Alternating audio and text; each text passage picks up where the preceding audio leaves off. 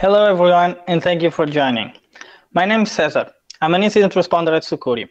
I'm part of the team that handles the incidents that our clients bring to us. I'm from Portugal, which is that little country in the corner of Europe. In this webinar, I'll try to help you understand if there may have been any compromise on your website and if any part of that compromise could have been credit card stealers.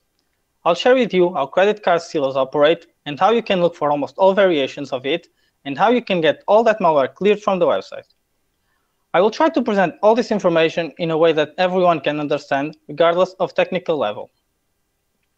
We have an area on our website dedicated to some very useful guides that we write. We have just recently released a Magento cleaning guide where the PC compliance subject is approached, so it should definitely be checked out. Now, what exactly is data stealer malware? Data stealer malware is just a kind of infection that takes the data that your customers use to make purchases on your website and steal it. This kind of malware is the biggest enemy of any Magento website. This is because our private data is usually used on a daily basis, and getting that data stolen is very valuable for attackers. The damage this inflicts can be very severe both for you and for your clients, so it may be a good idea to get the authorities involved depending on the severity of the breach and how much data may have been stolen. I strongly recommend that you consider alerting your clients if any breach happened, as their data may have not yet been used by attackers. The webinar is divided into a few sections: how to check if there's been any compromise, how to look for the malware, and how to clean it, and what steps can be taken to minimize the risk of a reinfection. It's important to understand the implications of having a data breach on your website. If there's been any report or confirmation of a breach, it's important that it's investigated as soon as possible, because any data that is stolen from the website is usually used within the first 12 hours. In some cases, the attackers just save the data for later or just try to sell it to someone. The technical term for the credit card data being sold is carding. Many probably have already heard about it. Before we get started with the process, it's very important to take an immediate backup of everything related to the website and actions taken there, logs, files of the website, and the database. All this may be needed either for the investigation or to recover from anything that could have gone wrong or got broken during the cleanup. Now, let's go ahead and look for signs of compromise on the website. There's a few scenarios where a compromise can be the suspect. For example, if your customers report any strange behavior on the website, being it redirects, severe issues on the checkout, malware being flagged by external scanners, or just the clients complaining that their data was stolen after they bought something on your website. Also, if you notice that something has changed or shouldn't have been there, or you noticed an unauthorized access on the website, or a blacklist was imposed, this is a clear sign that the compromise probably happened. Now, the most common indicator of a compromise on Magento websites is just the reports from the clients. So it's very important that you discuss with them and you get as much information as possible. You need to understand what exactly is being reported, and you get as much information as you can about the issue. If the report is about data theft, you may need to try to validate that it was actually through your website that happened, and you try to establish a time frame that will assist on the investigations. You can ask questions such as, was the card used on any other website?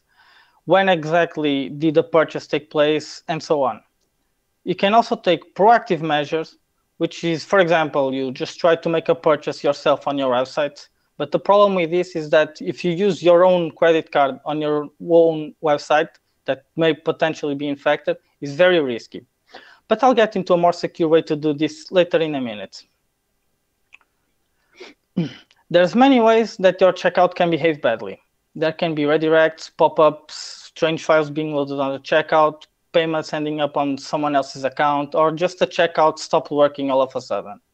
You have to ensure that the entire checkout process works properly at all times, both for your safety and your client's safety. Here we have an example of a bad behavior on a checkout page. You can see marked by the red squares that there's a few files loading from a domain called trafficanalyzer.biz. And on the right side, you can see that there's all the data that was inputted on the checkout form that is being sent directly to that domain. This is a very clear behavior of how a credit card stealer works. And in this case, it has to be dealt as soon as possible. But in this case, it's one of the most easier to investigate examples because we have a direct domain name that we can just directly search for on the files or the database, and it becomes much easier to find. Now, if you try to make a purchase on your website, you can just make use of a virtual credit card, which is a much more secure way to do online shopping. These kinds of cards are offered all throughout the world, either directly by your banks or any other external services. These kinds of cards have absolutely no relation with your actual identity or bank account. And since they also have a hard spending limit, the low risk if they get the risk if they get stolen is really low. Even if they manage to steal any amount of money, it will be just at the top of what you set. These kinds of cards are ideal to test on your website for any credit card steal possibility. You can make a credit card with a limit, let's say $10, and you make a $1 purchase on your website. This leaves a margin of $9 that the attackers can use, and from there, you confirm that it actually was stolen. Some of these services that offer the virtual credit cards also allow you to keep track of any transactions that were failed either by lack of funds or any other reason. In these cases, you don't even need to leave extra funds there for the attacker because you can just look for failed transactions. You have the card. If any transaction happens that you did not do or it's attempted, you know that it's being misused by someone. It's very important to keep in mind here that even if your data is not used by an attacker, it does not mean that that the data wasn't stolen. It may have just been that it wasn't just used yet, or they just decided not to use it for now, or they just skipped it. They have a suspicion that there's something fishy going on there. They suspect that you are trying to track them, and they may not use it. But this is a very rare occurrence. There are a few tools that you can use to scan your website or just check if it's blacklisted. We have a few examples such as Sucuri Site Check, Hypernode's Mage Report, Mage Scan, or Virus Total. I strongly recommend that you make regular scans with Site Check and Mage Report because they provide the most insight on your website, especially on Magento, on most of the occasions that you may need. Here we have an example of Site Check, which is very handy. It checks for a few blacklists, it scans for malware, and it gives you an immediate report of what it detects. So it's very good information that you can add directly to your investigation process that will come next. Mage Report checks your site for missing patches, any element that may be vulnerable, such as a /downloader and so on. It also checks for certain kinds of malware that are very specific to Magento, such as a credit card stealer called VisBot, as you can see here on the top right of the image. In this case, the site was infected with it, so it immediately alerted. Google has also recently started to flag certain credit card stealers. So it's very important that the issue gets handled before Google detects it, or the traffic to your website will come to a standstill very, very fast. This is a very rare occurrence, but it's a possibility, so you want to avoid it at all costs. In some cases, usually it's good to just keep a regular check on Virus Total, which checks directly several blacklists directly through your website. And it's usually live data, so it's very good to keep an eye on this. Here we have an example of a Google blacklist, which everyone always tries to avoid. And in credit card stealers, the damage is not just for the traffic or for you. It's your clients are also severely affected as well. So you need to keep a very close eye on these situations. The most common behavior of credit card stealers malware can be divided in roughly two categories, one of which sends the data to external domains and is usually injected directly onto JavaScript files or as JavaScript code on the site. It usually works by looking at what the current page is being loaded, and it tries to work only when it's the checkout page, such as /file checkout and so on and so on. The same kind of behavior can be found on that malware that also tries to steal login credentials. That kind of malware can just look for /admin, which is the default default page, and it just tries to act just on that page so that it doesn't either get extra data or something that the attacker isn't interested in. Because it's usually in JavaScript files, this gets easily cached by Magento's JavaScript merging functionality, which is a mechanism that Magento has where it takes a bunch of JavaScript files and just joins everything into a single file to make the page load go much smoother. Because instead of having to load 5 or 6 files or more, it just loads 1 or 2. It becomes much more efficient.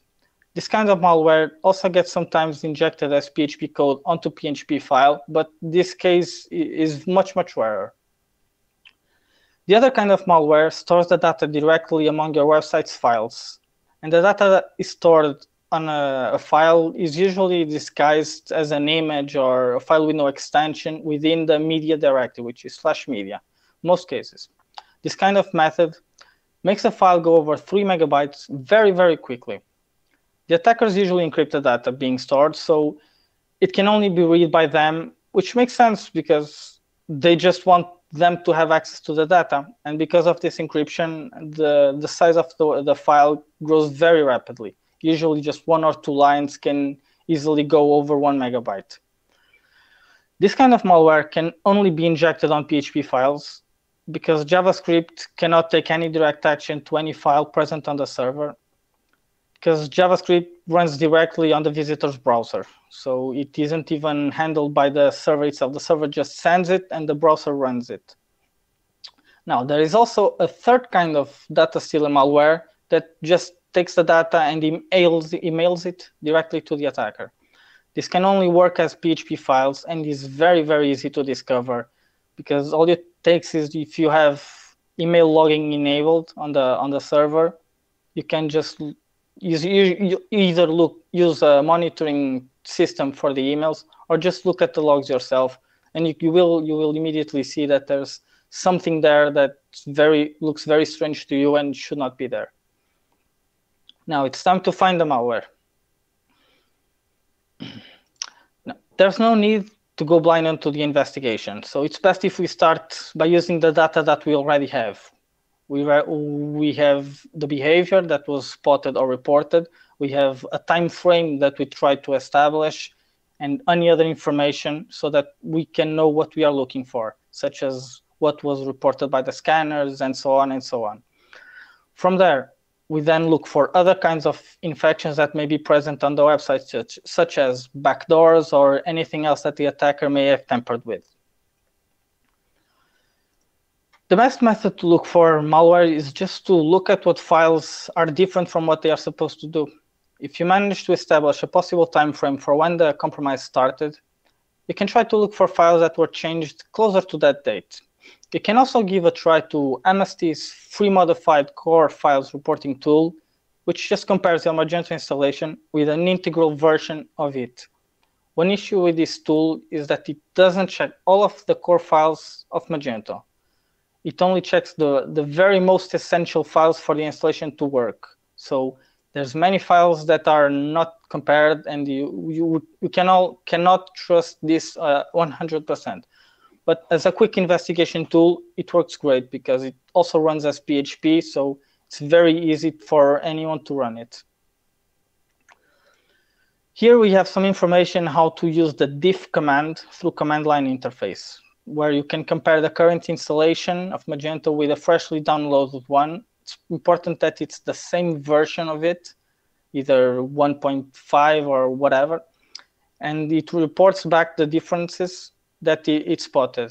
From there, we can greatly narrow down the investigation scope because we don't even need to look at files that are as they're supposed to be. So we can just look at any differences. A note here is that any modules that you may have installed will have to be compared separately because it will not come with that installation. So it's a very good idea to keep all the original versions that you installed stored somewhere secure. And if you update, you try to get an archived version of that update and store it somewhere as well. There's also many programs that you can use if you are not familiar with command line interface. that can allow you to compare two folders. An example we have for Windows, for example, is diff merge. There's various that work on various operating systems. A solution is always there. You can also look for files that were modified some days ago, either 10, 20, 30, 40 days, whatever. But this can only be reliably trusted if you manage to establish a good time frame for the compromise, because otherwise you will just get unnecessary noise that may just send you in circles, because the data may not interest anything for the investigation. As I previously mentioned, files that hold stolen data on your server can easily grow over 3 megabytes. So it's a very good idea to look for big files. It's very rare that any actual web file will be over 3 megabytes. So here we have a command that just looks for files that are bigger than 3 megabytes. The result of this command will be mostly a few images with very high resolution and some archives. But you should be able to distinguish between both, and you know what you added or should be there and what is not supposed to be there. And you can focus the investigation on those files as well. At Sucuri, we have a backup service that takes backups of your website every day. And with each backup is done, you receive an email telling you how many files were added, how many files were removed, and how many files were modified. This works great as an integrity records keeper, as you can also see which exact files were affected.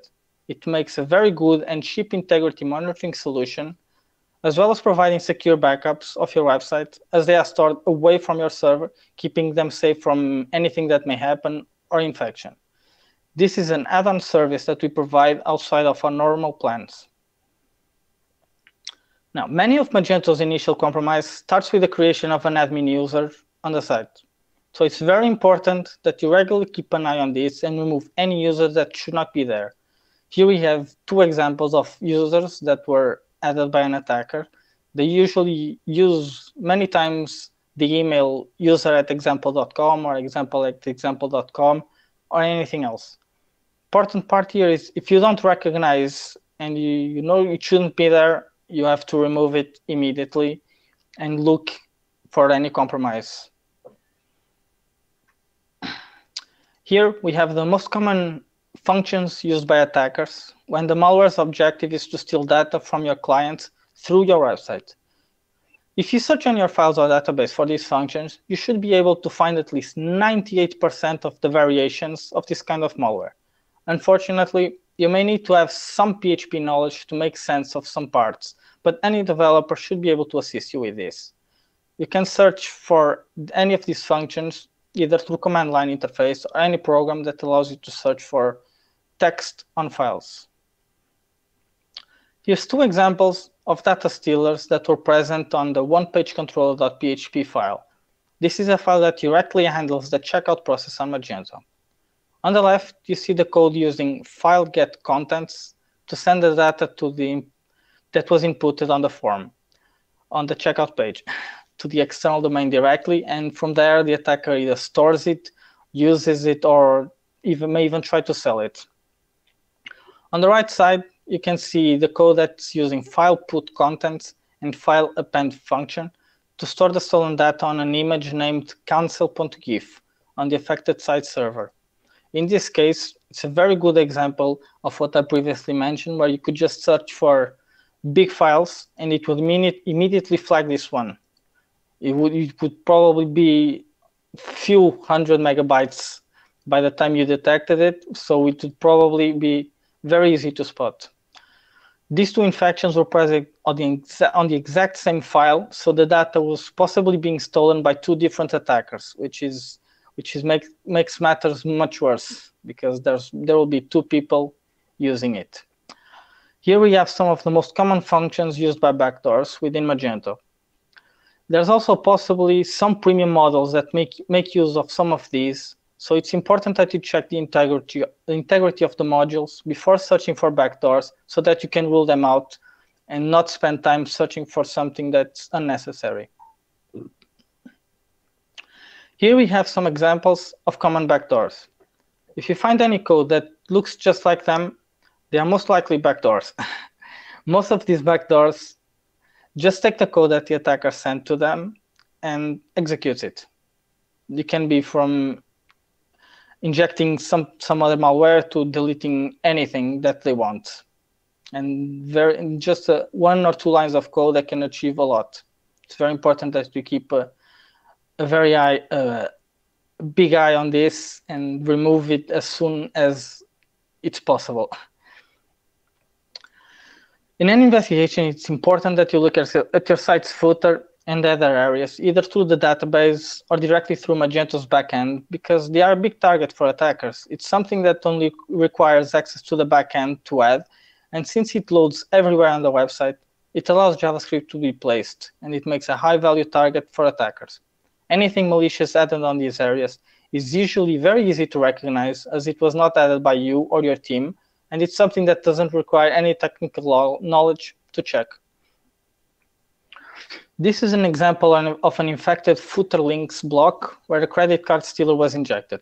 It's encoded, yes, but it's easy to recognize that it's something that shouldn't be there, and no webmaster would probably add something like this. In these two images, we can see the design configuration area of the store. Both miscellaneous scripts and miscellaneous HTML were injected by another data stealer malware. In this specific example, we can see that the code is looking for the checkout page, where it then executes an external JavaScript file. In this case, it looks specific for one page, checkout, one step, or fire checkout. If the current URL matches that, it then runs the code. If you have trouble finding the malware, cleaning it, or any part of the process, or just want it to be handled by an expert, just seek out help from a professional. It's better to be safe than sorry. And every day that there's malware present on your website, there's damage being done to you, your reputation, and your clients. Sucuri is available 24/7, 365 days a year. So if you need help, you can just come to us. Now it's time to go ahead and clean up the website. Before the cleanup can be started, you need to be sure that the backup is fully done and stored in a safe location outside your server. I recommend that you put your website onto maintenance mode at least while you are cleaning it to avoid further damage. As I previously mentioned, the backdoors are a big pain, and if you are cleaning the website but there are still backdoors there, you may be in the middle of the cleanup and the attackers may be already attacking your website and reinfecting everything again. So it's very important that you try to put your website down or in maintenance mode before you clean it. If you haven't any technical knowledge or if you have a technical knowledge or even a technical team, you can even put the website on a temporary location, such as a staging environment, and you attempt to clean up through there before moving it back to the live environment.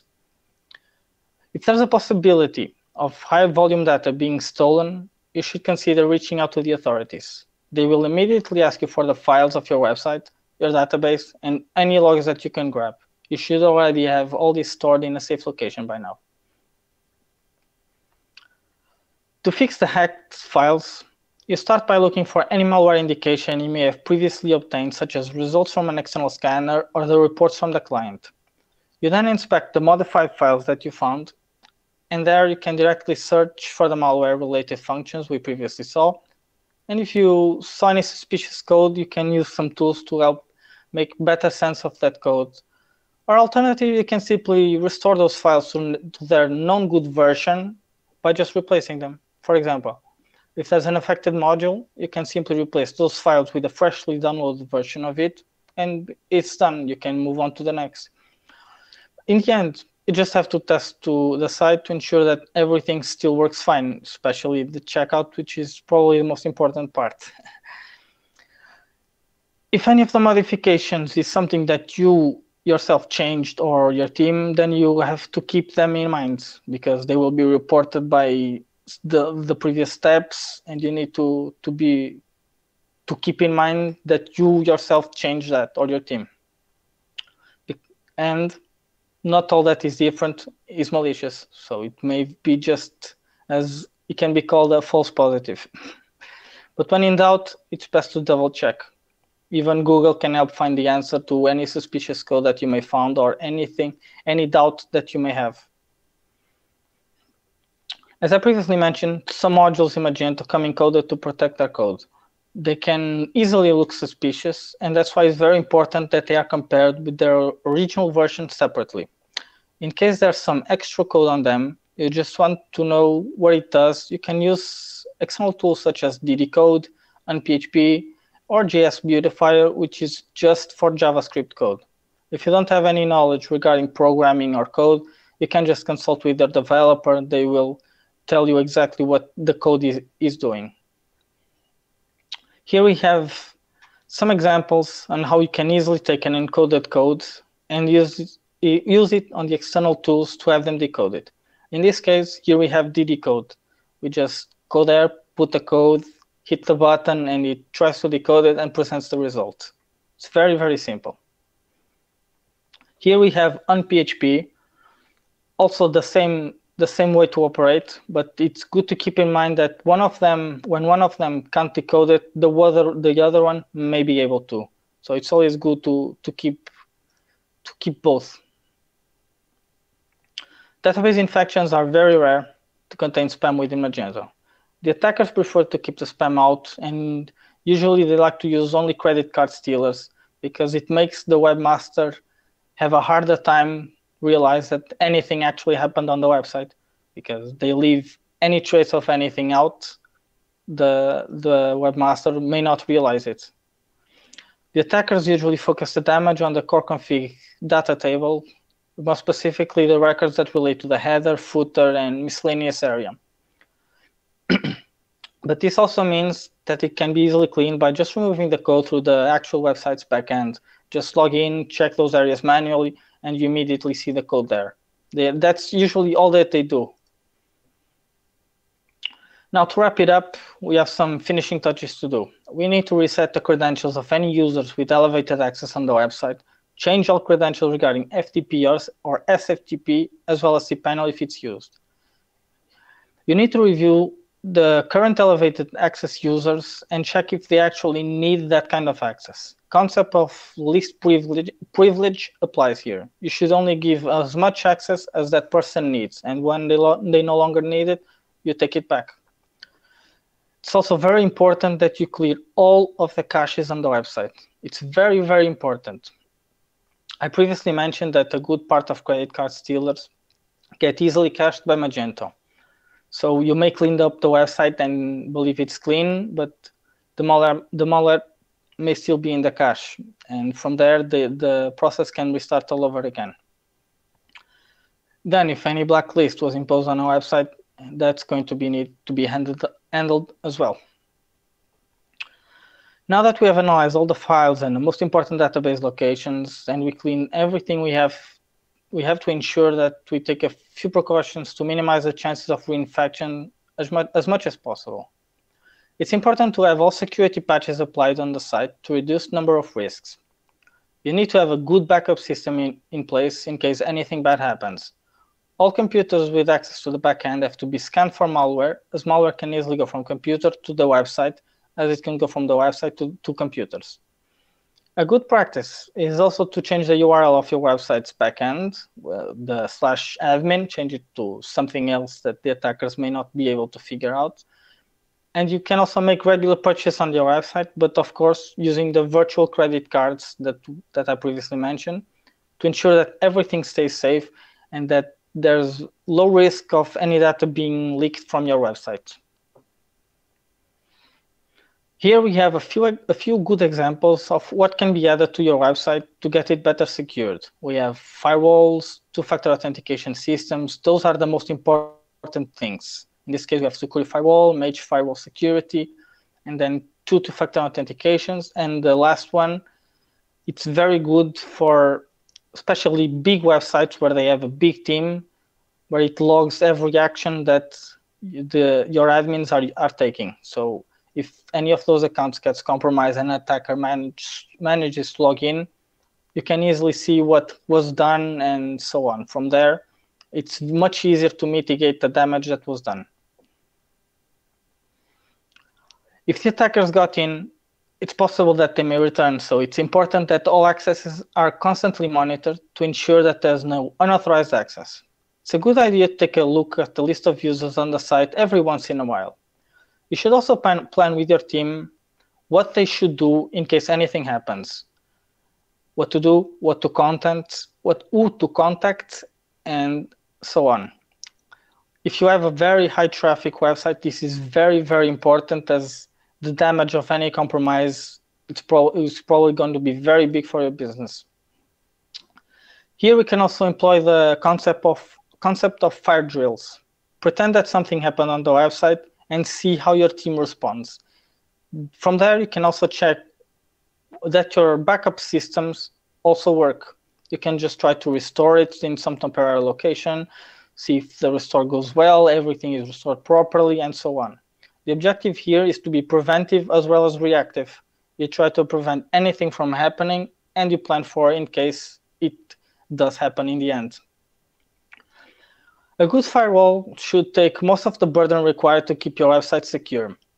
Our firewall has all the features to keep your website safe, even for the most laid-back webmaster. Here we have just a brief overview of the features that it has, so it's also a good idea to check out. I guess that's it. Thank you very much, everyone. And let's see if we have some time for some questions. Back to you, Val. Thank you very much, Cesar. Indeed, we have some questions. I will only go to a few of them because of the time restriction here. The first question that we got, Cesar, was, what security plugins do you recommend for Magento specifically? That was approached in one of the slides. As I mentioned, there's not even a need for many plugins within Magento. Most of the functions in Magento, most of the protective functions in Magento can usually be done by some option on Magento. But the most important is really just a firewall and a two-factor authentication system. If you protect your backend, as I mentioned, it's usually the initial point where the attackers go to. They just add an admin user, and from there they log. If you just protect the backend, that alone is a very, very big step in securing your website. Then a firewall just protects you against any attacks and the vulnerabilities that the attackers exploit to actually create the admin user that they use. So a firewall and a two-factor authentication system, it's good.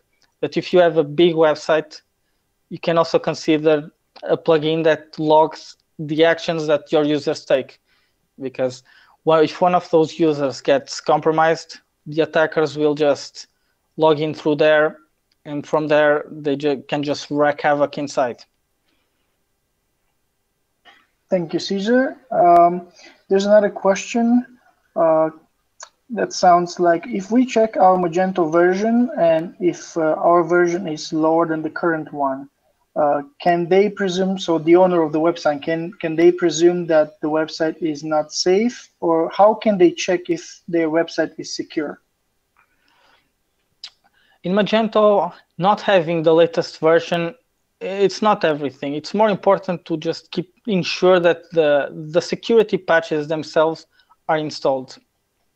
The best way here is to just check on Mage Report, as it makes an analysis of your website. It lists what patches may be missing on your website and what are the most vulnerable areas. This way, you don't need to go in blind and try to secure every single thing. You can just focus on those specific ones, and then from there, you can look beyond. The version itself in Magento, it can mean something, but it's not everything. Okay, thank you, Cesar. Another very good question here. Where are the most common places to find malware inside a Magento website? Yeah, that was also put on one of the slides. The most common locations are just headers, footers, miscellaneous HTML, and so on. But that's because the attackers want to keep as low profile as they can so that they can steal the most data that they can before the webmaster catches up to them. And those areas are something that just require backend access. The attackers just get an admin account, go there, and just even manually add that code there. Something very simple. Just log on to the backend, go to the design area, look for footer blocks, header blocks, or miscellaneous HTML, and so on, and you just look from there. That's in credit card stealers. There's also other kinds of malware, such as backdoors and so on, but those are usually on the files. Malware for Magento on the database is very, very rare. It can be very rare. Most of it can be done through the backend itself. Sam is asking us a rather longer question, so I'll try to make it shorter so everybody understands. Basically says, if changing the checkout name, is this a reasonable prophylactic measure? So instead of having something like checkout or fire checkout, they would change it to something like, /makeyourpurchase/. Would that, help with the malware attacks and everything?